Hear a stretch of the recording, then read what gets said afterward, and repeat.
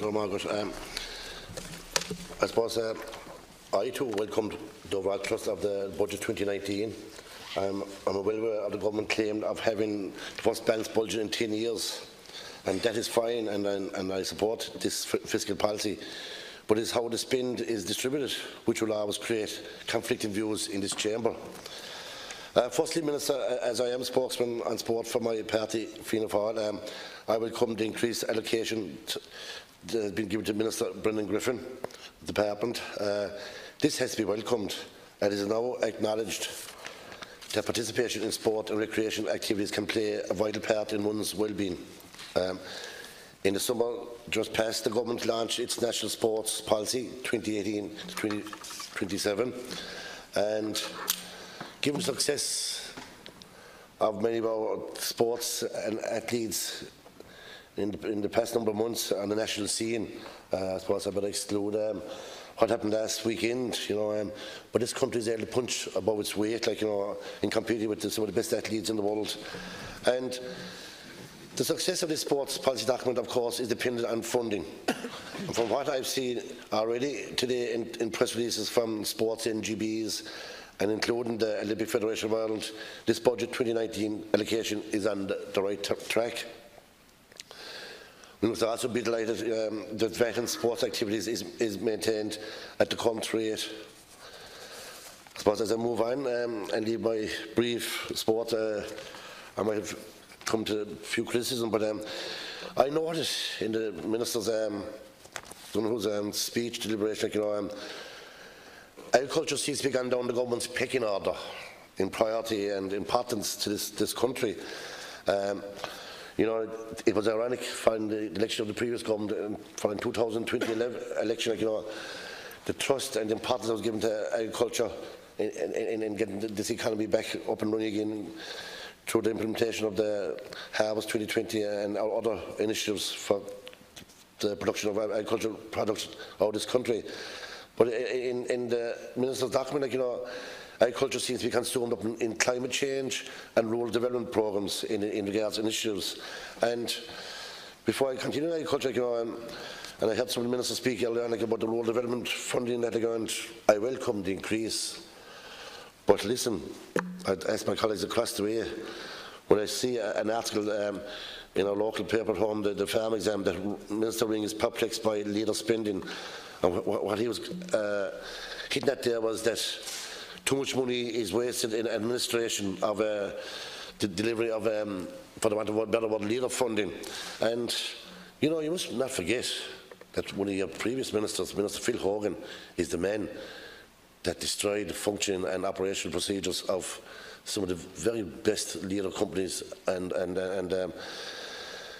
companies throughout the country. I know he mentioned that there was some places where leader funding would have been properly utilised, but I can assure you, deputies across the way and ministers, that in previous leader programmes, that any money that was spent down my way, be by Blackwater, ECAD in East Cork and Ballyhore Development, it was well distributed and at the minimum cost and administration usage. And I think that she should review that area.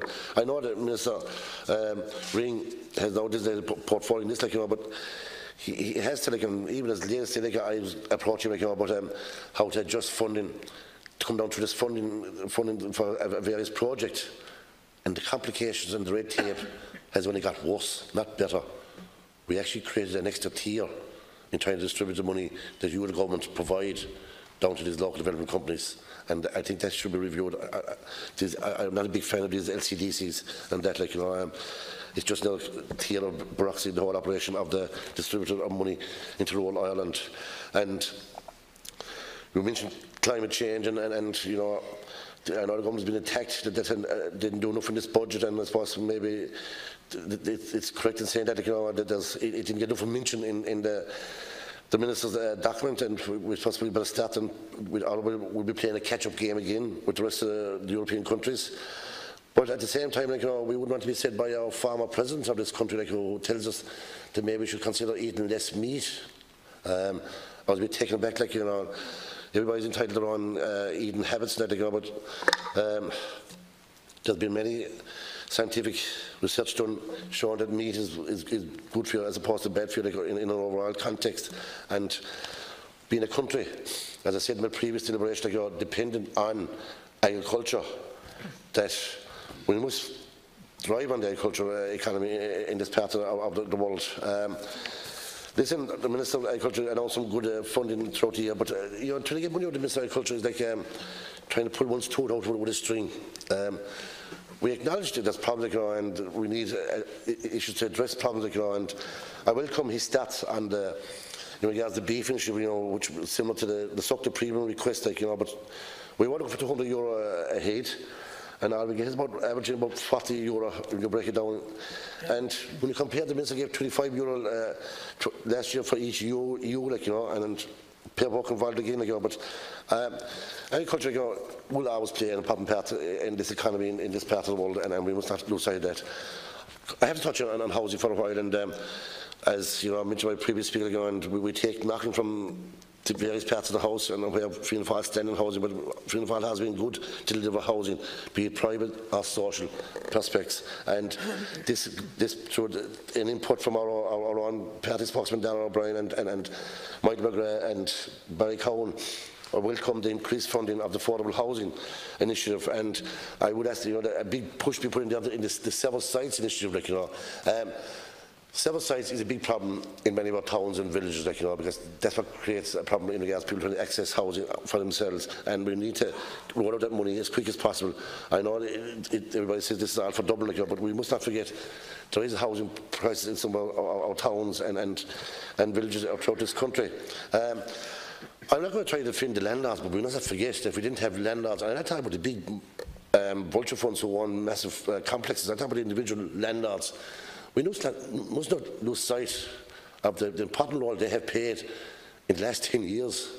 Many of these carry a major burden on their shoulders in debt, and we're charging legal rent, and maybe we should kick things through in regards to rent cap, but they did play an important role. If we didn't have them, we'd have a worse housing crisis. We'd have more people on the sides of the road, and we acknowledge the role they do, but at the same time, we must get back to the role to cock on the local authorities in their all functions, and all the functions that they were the best people. Local authorities were for housing, social housing applicants, and other examples of that.